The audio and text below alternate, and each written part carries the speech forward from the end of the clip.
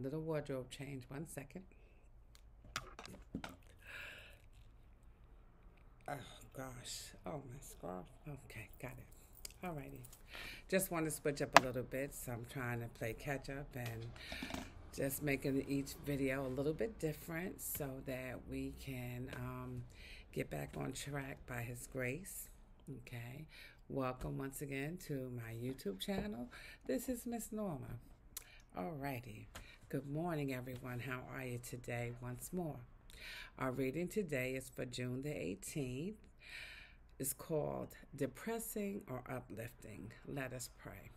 Abba, Father, we thank you once again for the opportunity to come before you to pray, to join hands, Lord, across the board through this venue called YouTube, Lord, and just lift each other up, pray together, hold hands, share our concerns, pray for our personal communities, local communities, Lord, and the world at large. Lots of things still going on. Gun violence still very rampant in the country. The Ukraine is still going on, and just a whole bunch of other stuff. But Lord, we just once again ask for guidance, for strength, for patience, for peace. Lord, for arms to be put down. Embrace our children, especially our young people, Lord, the teenagers, Lord, and our adults, as well as the little people in our lives. Thank you, Lord, for this opportunity to pray. Thank you, Lord, for keeping me, Lord, through my own personal health challenge, Lord. You've blessed and you've kept me and you've taken care of me, so I say thank you. Thank you for being able to come back to say hello to everyone and to continue with the readings, Father. Bless and heal all our land. Forgive us of our trespasses and our sins. And thank you, Lord, once again for the opportunity.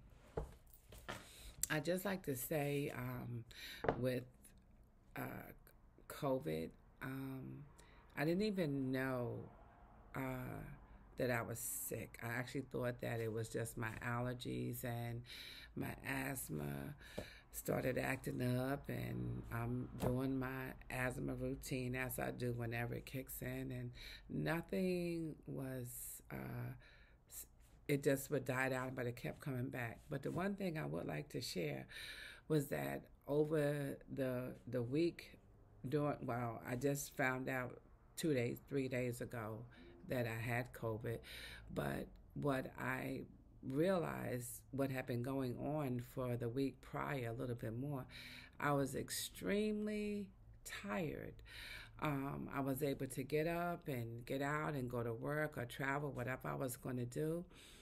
But it was once I came in the house and sat down, whether it was just to take off my shoes, I was totally drained, and this went on for a little over a week prior to I decided to go to the hospital because the asthma just wouldn't, it just kept clutching at my chest. So I just want to say you may want to get yourself checked if you find yourself being tired.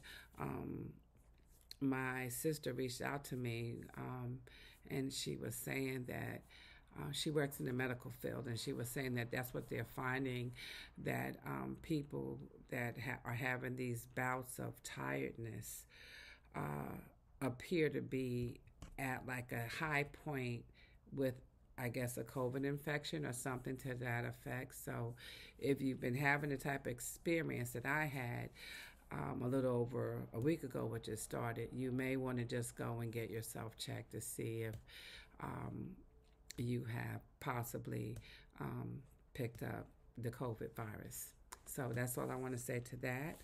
And moving along, let's pray. I don't remember right now. We prayed already, so I'm going to pray again. Our Father, thank you so much, Lord.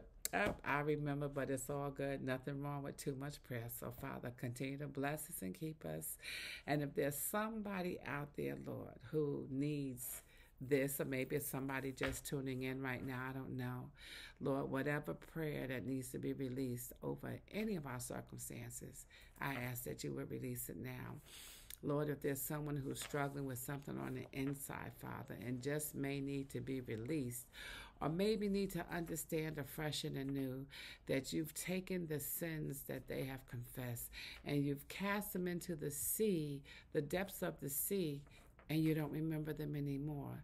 But Father, we have an enemy that goes dumpster diving in the trash that we discard and goes down into the waters and pulls up the stinky, polluted water and pushes it back on our shores. So, Lord, help us to remember that if anything is getting pushed back, that we have already discarded in the name of Jesus. Remember, He is faithful. He has forgiven you. And throw that trash back out in the name of Jesus. Thank you, Abba Father. Hallelujah. Hallelujah. Amen. Okay. Depressing or uplifting. June the 18th. Praise the Lord forever. Amen and amen. This morning I read Psalm 88 in the New Living Translation. The introduction read, "For the choir director, a psalm of the descendants of Korah, a song to be sung to the tune of the suffering of affliction, a psalm of Herman the Ezrahite." I soon saw why this psalm would be sung to the tune of the suffering of affliction. It starts with a positive line, "O Lord, God of my salvation," but quickly goes downhill. Although the song mentions God, it really is about Heman and his troubles. I cry out to you by day, and I come to you at night. Now hear my prayer. Listen to my cry, for my life is full of troubles. Verses 1 through 3 of Psalm 88. Then Herman blames God and accuses him. "You have driven my friends away. Why do you reject me? You have driven my friends away." Verse 8. "Why do you reject me?" Verse 14. "Your fierce anger has overwhelmed me." Verse 16. He ends in depression. Speaking of death, he says, "Darkness is now my closest friend." Verse 18. Wishing for something more encouraging, I read on.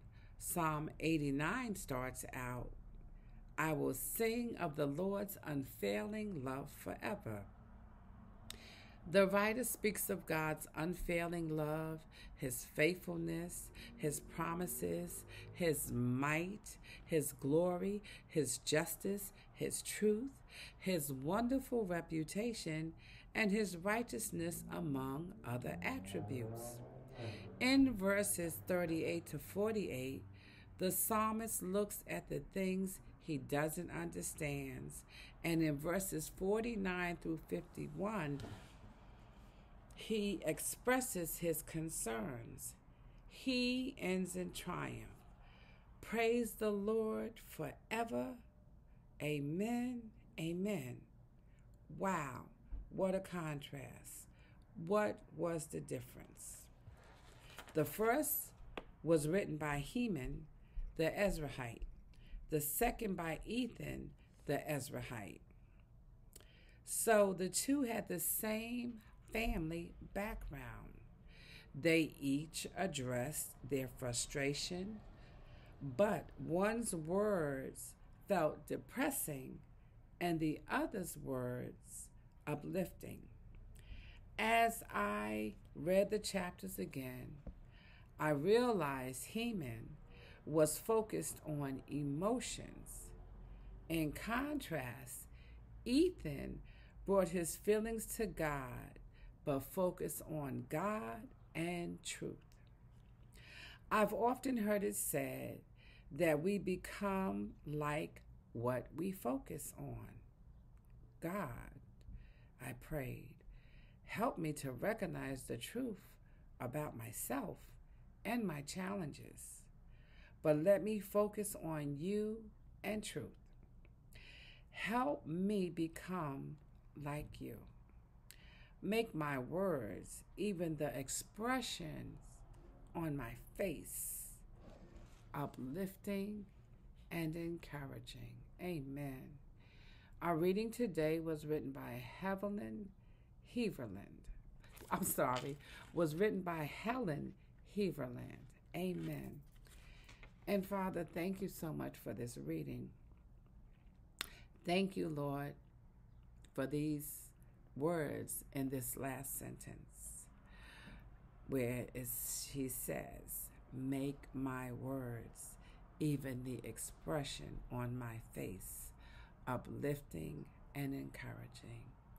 So, Lord, this morning, today, fresh and anew, Lord, help us to put an encouraging, uplifting expression on our face, Lord, so that it is the smile and the sense of relief, should somebody need it when they look upon us. Lord, help us to turn inward to you so you can shine outward from us and bless someone today. There's a song from long ago says, make me a blessing to someone today. So, Father, make us a blessing to someone today. In Jesus' name, thank you, Lord. Amen, amen, and amen again.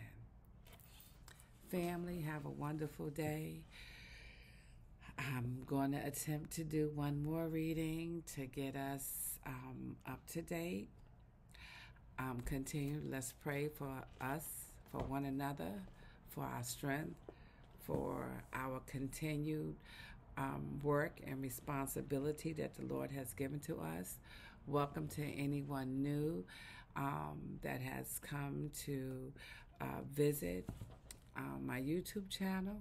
I haven't checked any of those things for the last couple of days, but have a blessed day, everyone. I love you. This is Miss Norma. I'm getting ready to sign off, and I'll say it again. Send the songs. The songs encourage my heart, your heart. I hope you're looking at the list. Oh, what I wanted to say also, that in the playlist, there are three of them that say devotional readings. The one that says devotional readings and it's like 140 something songs, that's actually the videos that I have recorded. So you just may want to make a note of that. It's not songs, it's videos.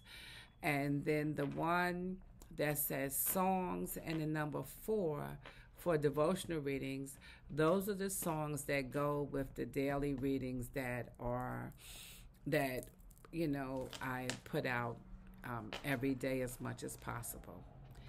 Continue to have a blessed day. I'm signing off. This is Miss Norma. I'm going to do a slight wardrobe change and try to get the 19th done. And possibly on tomorrow, I'll catch up and I'll do the 20th and the 21st. So I'll see you again shortly. This is Miss Norma signing off. Have a blessed and wonderful day. Amen. And I love you.